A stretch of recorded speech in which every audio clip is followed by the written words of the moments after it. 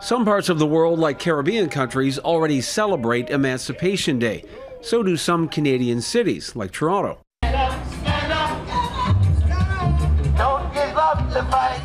But with Parliament making August 1st Emancipation Day throughout Canada, there are high hopes it will become more than just a political gesture.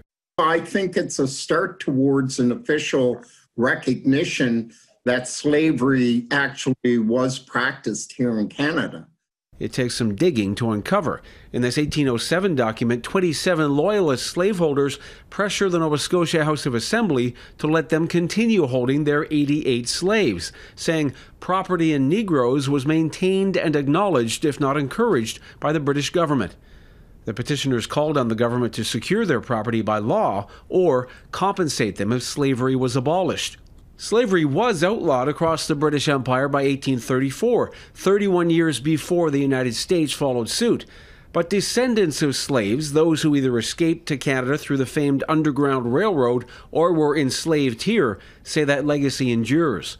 That early history is still underpinning what we're dealing with today in addressing issues of anti-Black racism. Senator Wanda Thomas Bernard of Nova Scotia fought to have Emancipation Day recognized nationally. She says Black Canadians have been forced to rely on oral tradition rather than documented history. Maybe her descendants will have a head start. I don't want them to have to put their family history together like a jigsaw puzzle. No child in Canada should have to do that. The movement to establish Emancipation Day was 25 years in the making.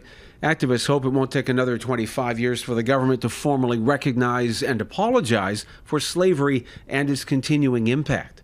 To bring about all the systemic changes that are required to make Canada what Canada professes to be, a free and open country for everyone. Ross Lord, Global News, Halifax.